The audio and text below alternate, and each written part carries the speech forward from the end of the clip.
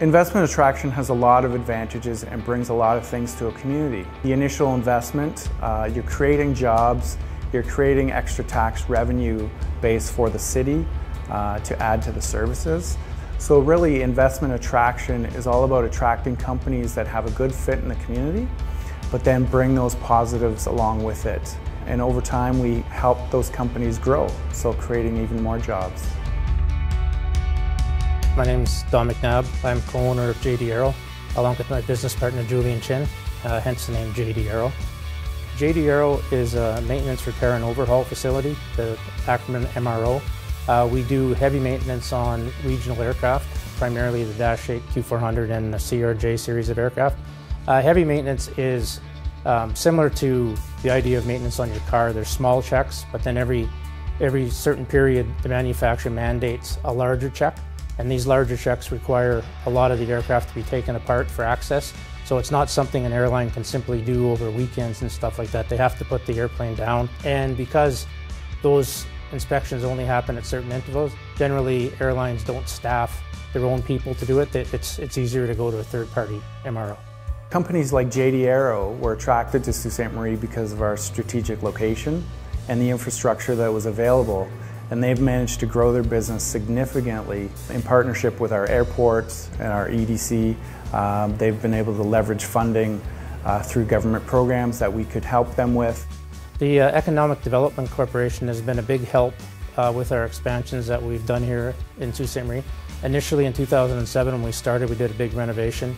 In 2011 we put the second hangar up, and in 2016 we did a third expansion to the 2 hangars. We're in the process now of considering expanding with another hangar as well as another maintenance line, and we'll probably be looking for another 50 to 100 people in the next year and a half.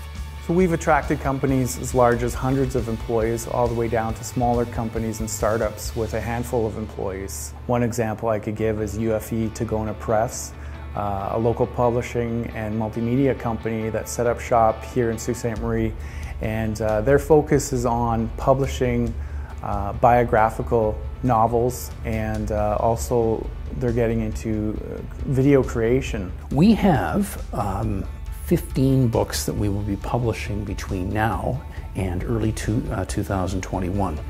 And those are traditional, sort of hard, physical publications. We established UFE Tagona Press here in the Sault in April of 2019 to take advantage of what we saw as some fantastic creative works, incubation and publishing opportunities. You know, everybody's been very receptive, very supportive of us. It's a great community to work with everybody. Everybody's very helpful, and in general, the Sault has a very open mind with regards to attracting other businesses. Through the EDC, we've had an opportunity to make really good connections with the Northern Ontario Heritage Fund, FedNorth, and other funders, which aren't essential to us right now, but we're taking ahead a couple of projects on the multimedia side where those type of relationships are really going to help us. So both in terms of present setup and making connections in the city and future development for UFE Tagona Press, EDC has been tremendous for us.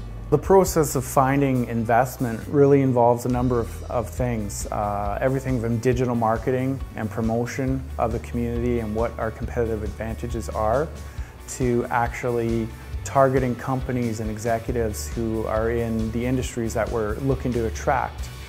So we do a number of things, even trade shows and trade missions on top of our marketing. So it's really about finding who we're looking for, who we're targeting, and catering the message to those people. If you're looking to find out more about Invest Sault Ste. Marie and what we do here at the EDC, visit our website at www.investsaultstemarie.com.